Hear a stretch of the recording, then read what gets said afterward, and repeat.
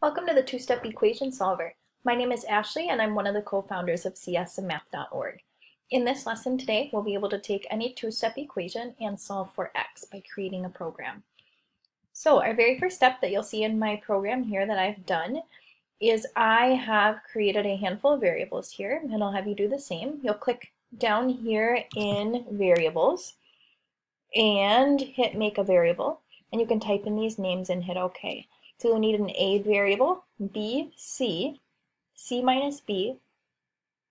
We can get rid of this variable. And we will have X as our last variable here. So as you look on my screen here, I'm going to move my picture. What I've done is I've come into the stage and I've made my backdrop as this following presentation here, which has my X, my plus, and my equal using the paint tool. And I've got this piece on the bottom, so I've created this format here. The other thing that I did is once my variables were created, you'll notice on the left-hand side here, if they're checked, they appear on the screen. So we want our A value, B value, C, and X to appear on the screen. And if you double-click these variables, they change in their format. So I lined these up according to the variable that they will go with in the equation. So my A value goes before my X, my B is my constant, and my C is what my equation is equal to. And I put my X value on the bottom here. So to get started here with our code, the first thing typically that's nice to do is set our variables to an initial value. So I'm going to come in here and I'm going to set A to the value of A, so that's what shows on the screen. We'll set B to a value of B and C to a value of C. I'm going to actually set X to a question mark to start because we are not sure what this value is. So you'll notice as I start my program, A, B, and C are programmed as followed and a question mark at the end here. Now the next piece I'm going to want to do is I'm going to want to ask my user what the values of A, B, and C are. So we'll ask what is the value of A, and whatever they type in is going to be stored in this answer block. We'll come down here and we'll set the value of A to the answer they type in. So notice if we tried this, the value of A we'll say is 3, and notice this variable changes here. So we're going to do this very same thing for the values of B and C. You can right hit and click duplicate, and we can just change B, and we'll get C as well. So at the point in the program that we're at, this program has asked for these 3 values, so now the program can solve for X. Great. All right, next step. If we think about solving an equation like this, the first step is we need to get this B value to the other side. We're trying to get X by itself. So we're going to take C and we're going to subtract B as our very first step. So I created a variable for this, C minus B, and you created it at the start of your program.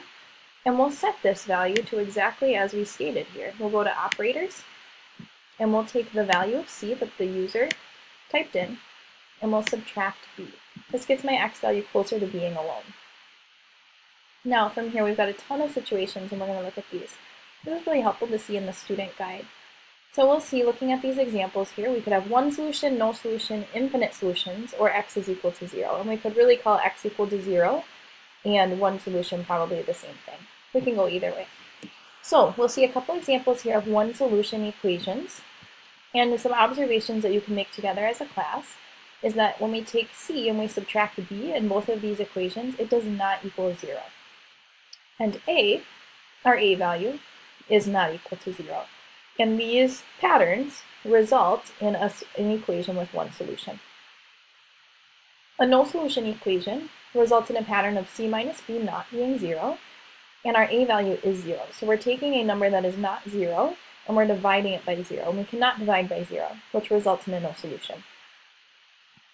Infinite solutions. If we take C and we subtract B, we get 0, and we're dividing by our A value of 0 here.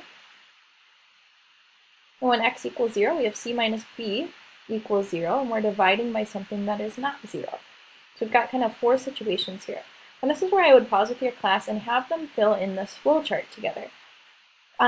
This is a really good piece of computational thinking, setting up your kind of flow of your program before you jump in.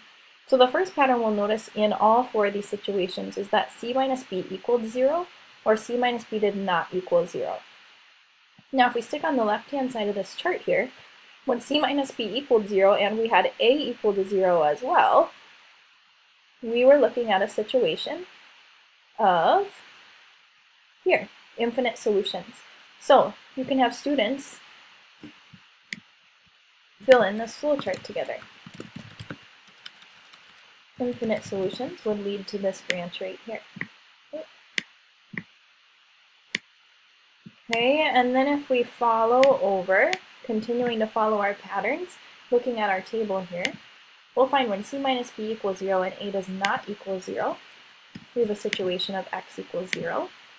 Continuing over, when c minus b is not equal to 0 and a is equal to 0, we have no solution. And our last little wing here, we can think about if we've got, let's come back to our guide, a situation up here of one solution. We're going to take c and we're going to subtract b, so in this case we're left with 8. And then we have 4x equals 8, so we're going to take 8 and we're going to divide it by our value of 4 to get x by itself. So again, this is a fabulous piece to cover with your students, but we would take c minus b and we would take this value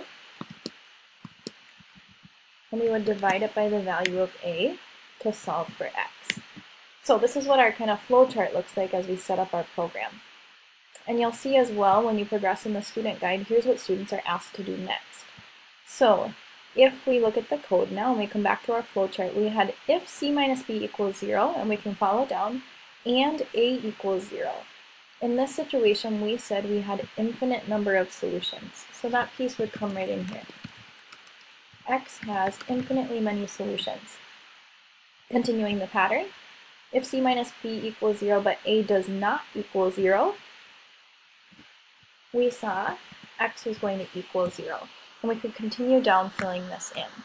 So this is the piece that's really has some value doing with your students. So as we set up our code here, so we get a little bit tricky. We are going to start with some if, then, else blocks. Under here, under control, we'll pull down an if, then, else. And then within this if, then, else, we're going to pull inside another if, then, else up here. Okay, a nested loop. So we're going to start with the question of if our c minus b variable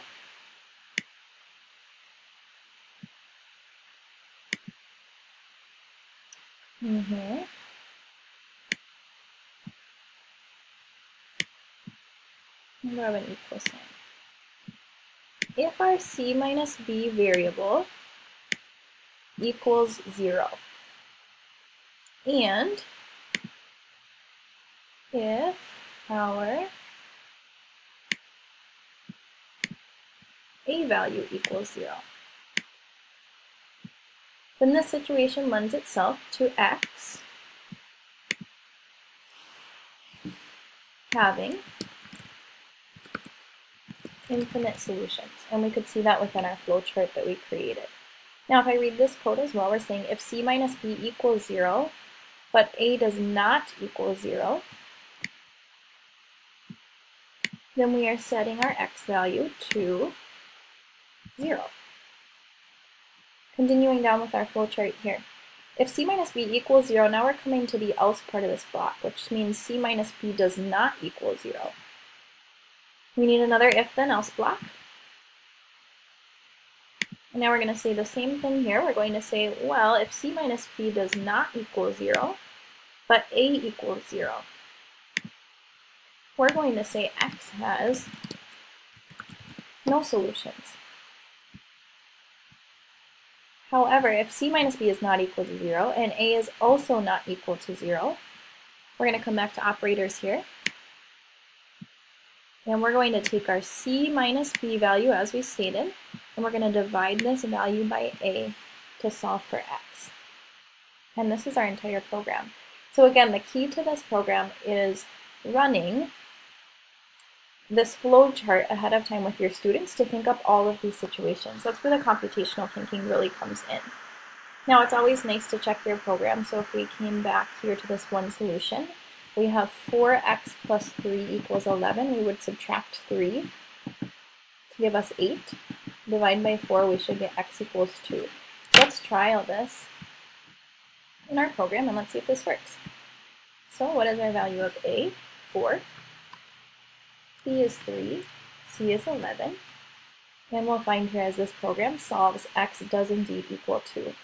Now, to really test the effectiveness of the program, it's important to solve for a no solution, infinite solution, a solution when x equals 0, and a solution like we just did, to be sure that your program works for all solutions.